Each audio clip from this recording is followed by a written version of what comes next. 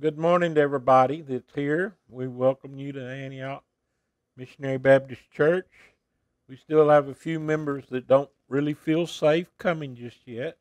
We pray that soon this will be over and everyone can feel relaxed enough to come back to church. Monday, tomorrow, is Memorial Day, and this is one reason I wore this shirt. These are superheroes: Spider-Man, Hulk, Superman.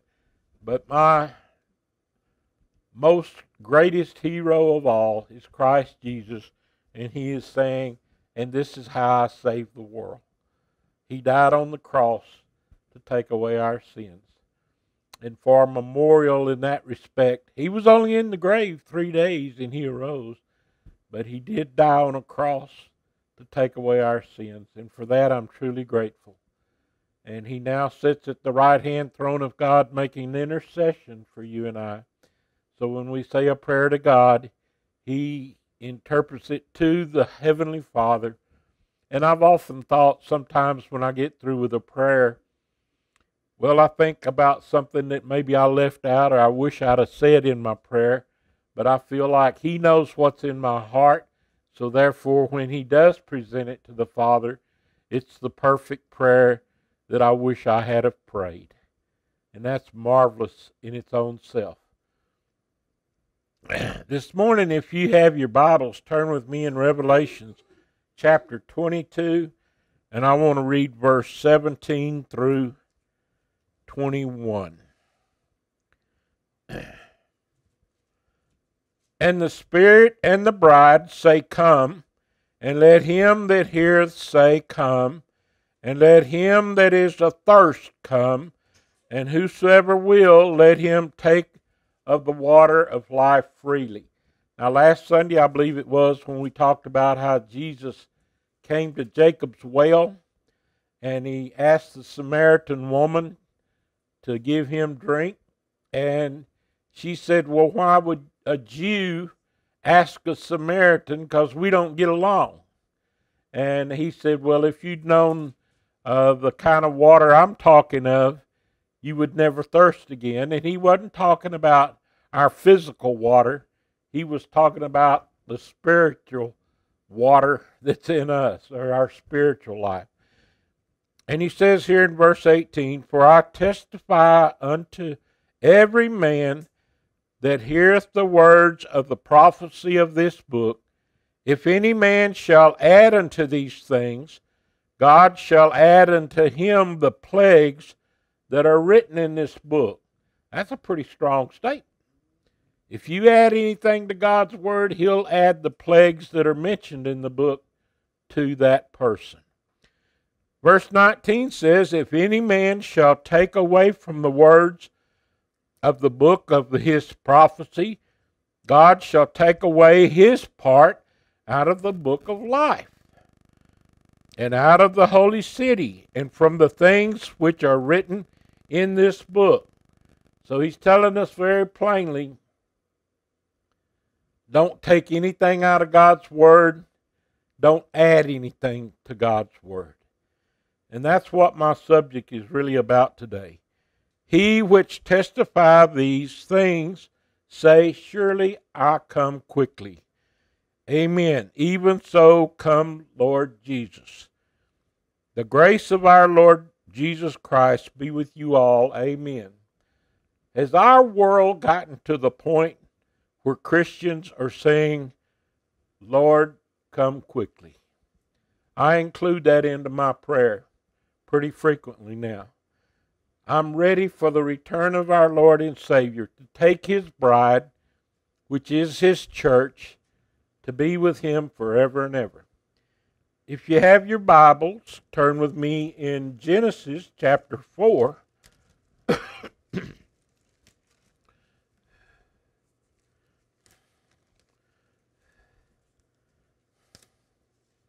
And we want to read verses 1 and 2.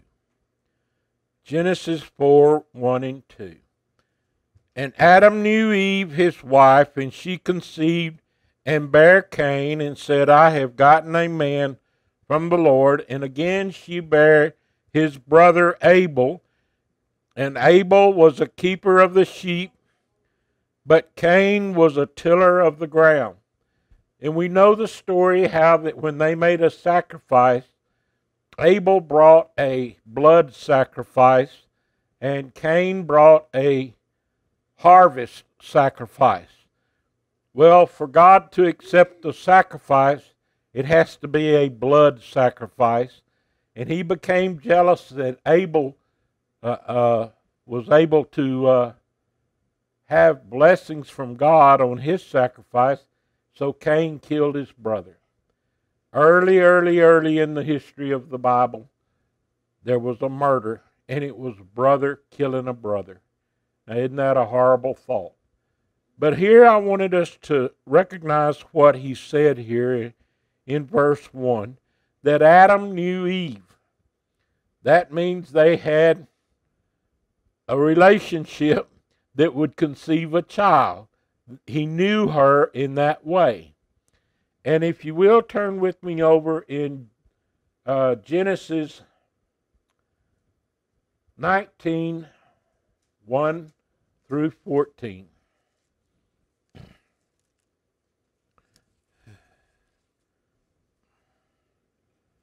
Genesis 19, 1 through 14. And there came two angels to Sodom at eve, and Lot sat at the gate of Sodom. And Lot, seeing them, rose up to meet them, and he bowed himself with his face toward the ground. We know the story of Sodom and Gomorrah and how God destroyed it because of their evilness. And he said, Behold now, my lords, turn in, I pray, unto your servant's house, and tarry all night, and wash your feet, and ye shall rise up early, and go on your ways. And they said, Nay, but we will abide in the street all night. These two angels that came to Lot's city of Sodom said, No, we're not going to come stay in your house tonight. We're going to see what's out there on the streets. And if you see how Lot was encouraging them to come into his house quickly and stay all night, but then get up and leave real early, because he knew what kind of sin was going on in Sodom. And he says, and he pressed upon them greatly, and they turned into him and entered into his house, and he made them a feast, and did bake unleavened bread, and they did eat. But before they lay down, the men of the city, even the men of Sodom, compassed the house around, both young and old, all the people from every quarter. So there was quite a gathering around Lot's house. And look what their intent was. And they called unto Lot, and said unto him, Where are the men which came into thee this night? Bring them out to us, that we may know them.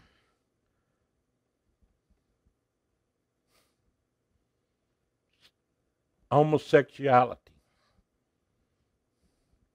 Bring them out, that we may know them. Just like Adam knew Eve, they're saying, let us get to know these men.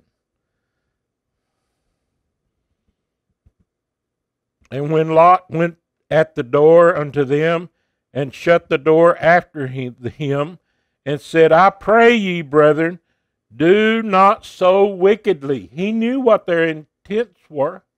He knew what their thoughts were. He lived in that city. He knew what was going on in that city, yet he stayed in that city. And he says, Behold, now I have two daughters, which have not known man. In other words, I got two virgin daughters. And he says unto them, I pray you, bring them out to you, and you do to them as good as your eyes. Only unto these men do nothing, for therefore came they under the shadow of my roof. I cannot understand Lot willing to give his 2 virgin daughters over to this kind of public. I would certainly never have ever suggested that I would give Amanda in that fashion. But he did, because he was still trying to protect the 2 angels that came into his household that very night. And they said, "Stand back." And they said again, "This one fellow came into sojourn, and he will needs a judge. Now we will deal." And they pressed sore upon the man, even Lot, and came near to breaking the door. They were to the point of almost breaking the door down to get in there to get these 2 men, or 2 angels. But the men put forth their hand and pulled Lot into the house to them and shut the door. And they smote the men that were at the door of the house with blindness. These angels put blindness on their eyes. They couldn't see. Both small and great, so that they wearied themselves to find the door. They couldn't even find their way around after this blindness came upon them. Now I want to tell you this. I have heard TV evangelists say, "Oh, I don't support homosexuality in any form or fashion, but I would never preach against it because it might offend someone in my congregation." So what is he doing? He's leaving out part of the Word of God. What did we read in Revelations 22? Don't add anything to it, but don't leave anything out. And they're leaving it out when they don't preach that this is a sin in God's eyes. This doesn't mean that God doesn't love a homosexual. It simply means he don't love their sin. And I'm not a homosexual, but I have committed sins that God doesn't love about me. But by believing in Christ Jesus, a lot of my sins have been forgiven, and I have become a changed man in the way I look at things in life. And for a preacher to say he won't preach against it in his church, he's leaving out part of God's Word that should be preached in every church.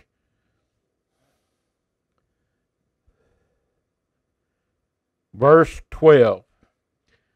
And the men said unto Lot, Hast thou any besides son-in-laws, and thy sons, and thy daughters, and whosoever thou hast in the city, bring them forth out of this place?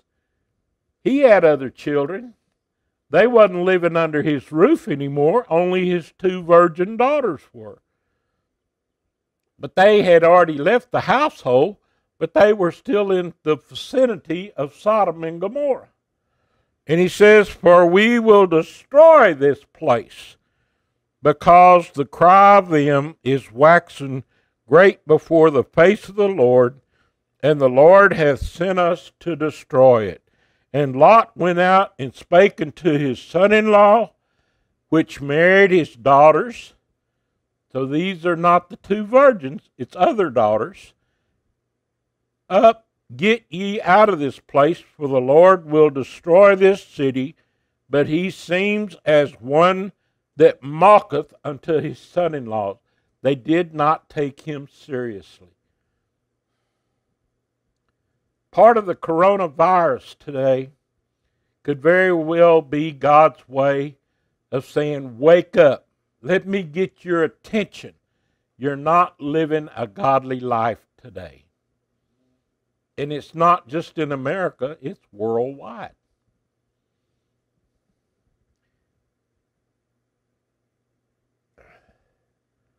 So to say a preacher would say, I don't want to offend anybody, so I'm not going to preach it. I don't think God is well pleased with his pastorship or his messages. It's not taught enough in churches today as it ought to be.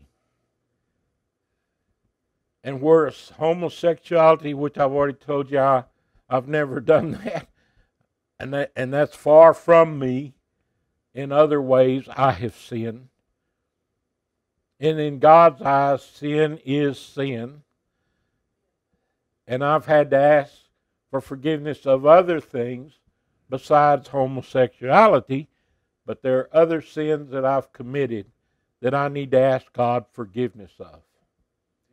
And as long as I'm here on this earth, from time to time, I know I will sin because I am human and I'm flesh. And Paul said, in us lives the spirit and the physical, and they war against one another. And that's what we all experience. The flesh wanting to do this, but the spirit says we should not. If you will, go with me over into Revelations 21.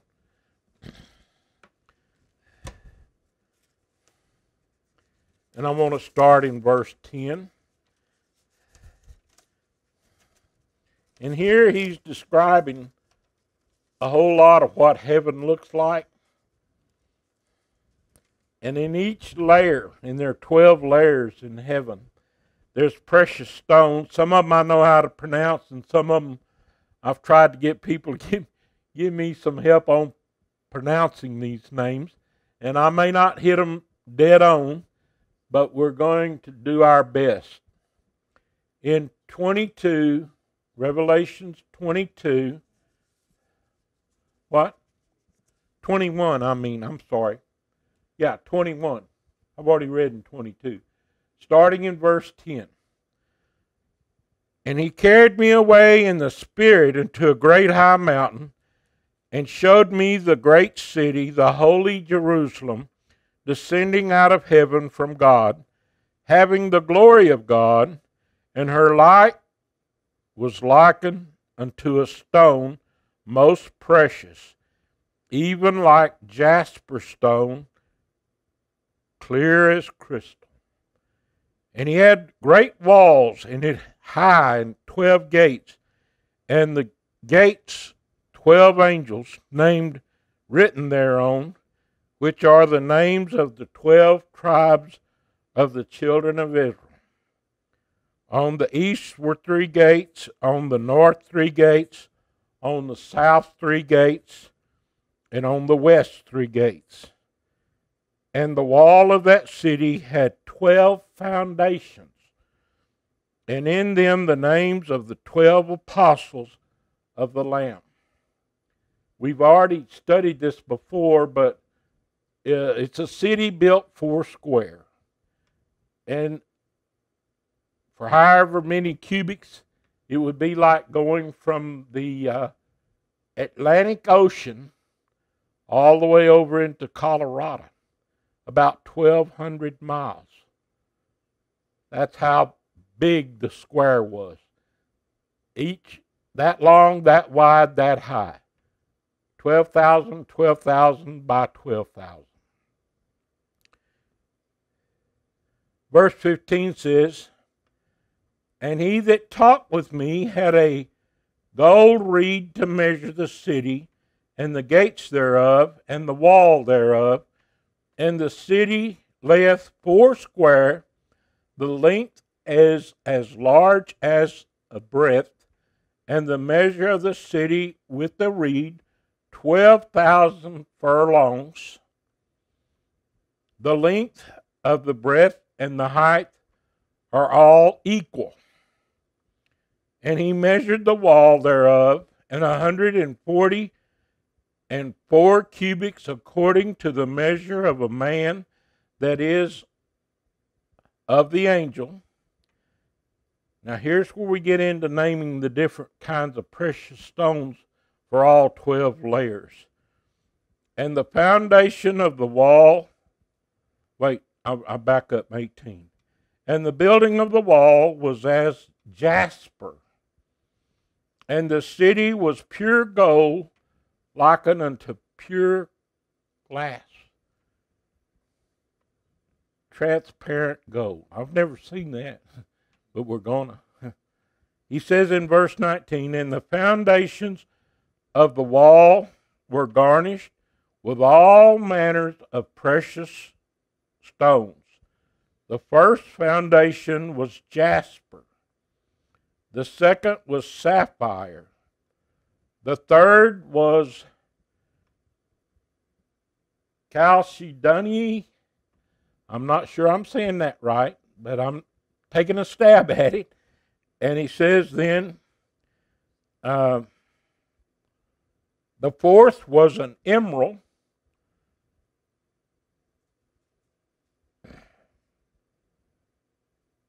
The fifth was sardonyx. The sixth was sardis. The seventh, crystolite. The eighth, beryl.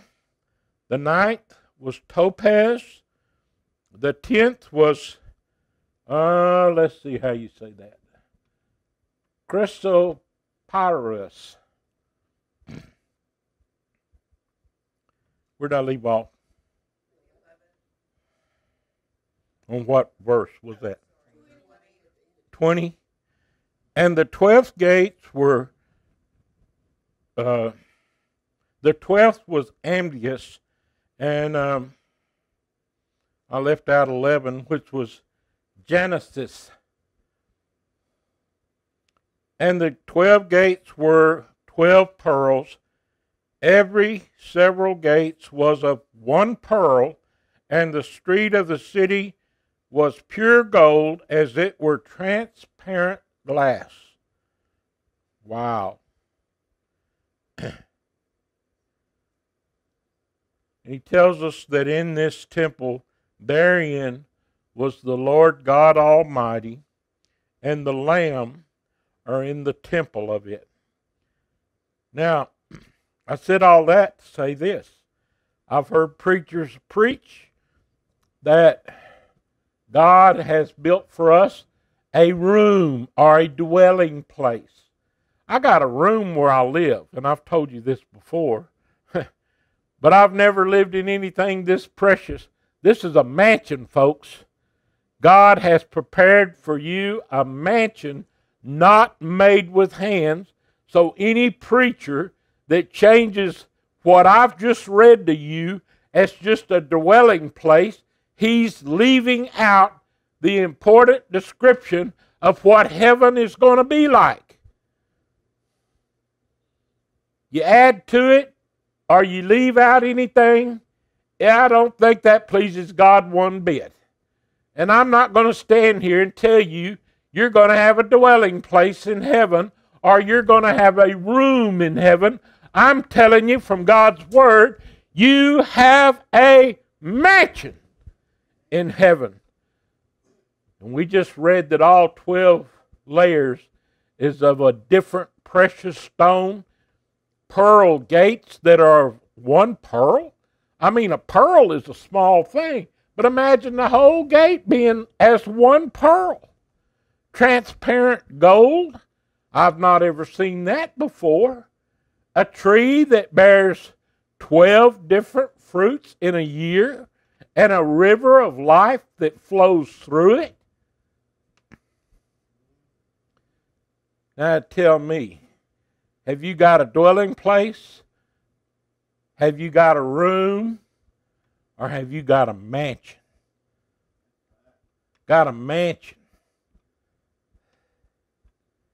It troubles me that preachers don't preach God's Word as it ought to be preached throughout our land, throughout our world, as it should be from the very beginning. I don't try to take God's Word and twist it around to mean what I want it to, because some of the times what God's Word says, I step on my own toes. But it's the truth. And I need to hear it, and you need to hear it, and the whole world needs to hear it. That's part of the problem that we have in the world today.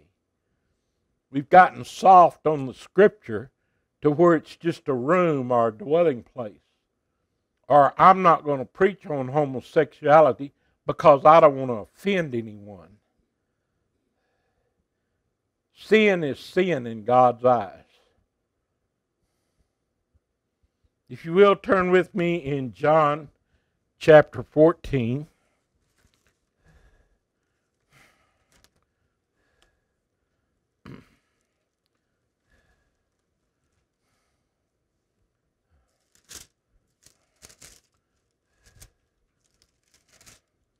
I usually have a bookmarker, but my bookmarker fell out.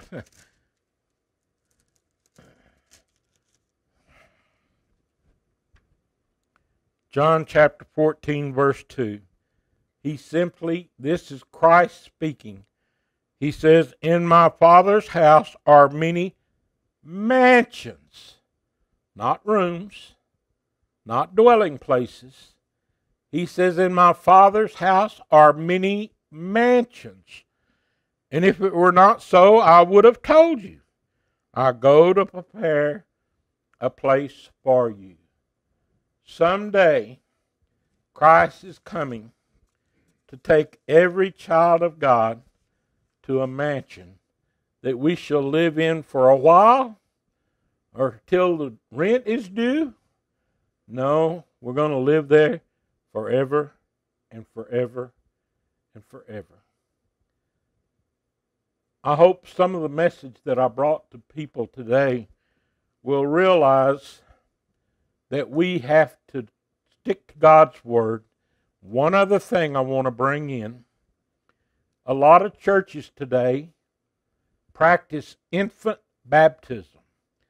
To be baptized as a baby, you don't even remember your baptism. And it started about 130 years to 202 years after Christ that they began to practice infant baptism. Jesus wasn't baptized till he was 30 years old. Why all of a sudden do you feel like you got to baptize a baby? Baptism isn't what gets you into heaven. It's believing in Christ Jesus as your personal Savior. Baptism represents the death, the burial in the water, and the resurrection of Christ. It symbolizes what Christ went through. And as a child, you have absolutely no memory of that. But as an adult, you do. So we got churches out there today that practice infant baptism that is unscriptural. Show me anywhere in God's Word that we're supposed to baptize them when they're just a baby and they have no remembrance of it. And you won't show it to me because it's not in there.